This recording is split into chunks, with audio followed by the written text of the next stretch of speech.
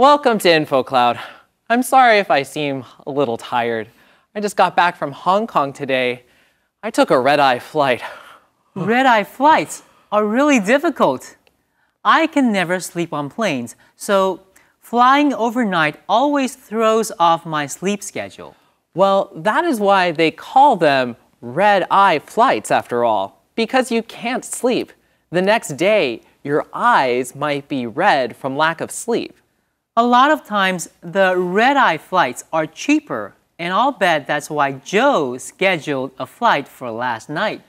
Actually, I was supposed to fly in yesterday evening, but I got bumped from my flight.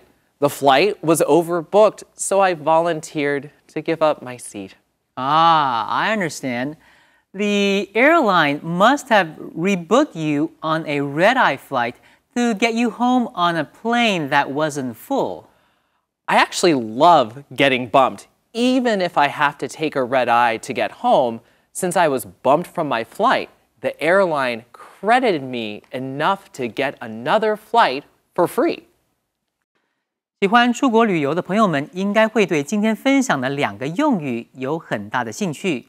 第一个是 red-eye flight， 红眼航班。这是什么意思呢？现在有很多廉价机票可以让你搭乘深夜起飞，隔天早上抵达目的地的航班。因为在飞机上睡觉不舒服，所以隔天抵达时眼睛都会红红的，所以这些过夜航班就叫做 red-eye flight。有的时候，航空公司在处理乘客定位时会允许超出机位数量的定位措施，但是如果最后没有人取消，机位就会不够，有些乘客就会被 bumped from the flight。字面上的意思就是被挤下班机，必须搭乘另外一个航班。